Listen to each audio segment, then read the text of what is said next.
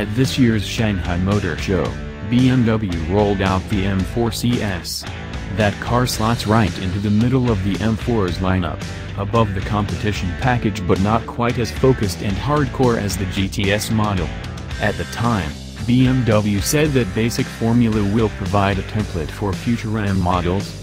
While nothing official has been announced, these spy shots show that an M3 CS is well into development.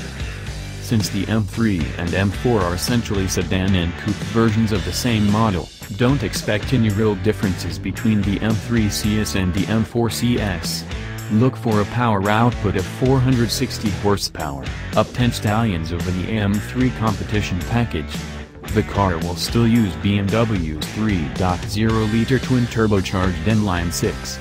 Power will be sent to the rear wheels through a 7-speed dual-clutch transmission.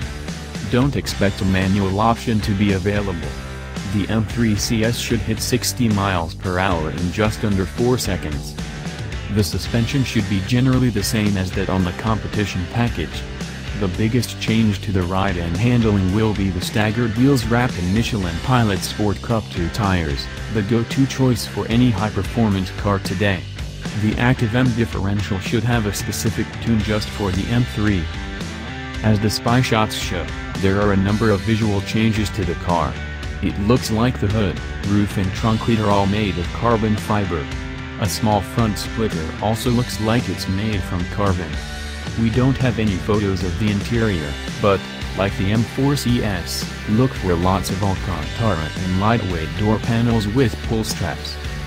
No word on when the car will debut, but since it's really just a model variant, don't expect BMW to keep it under wraps for too much longer.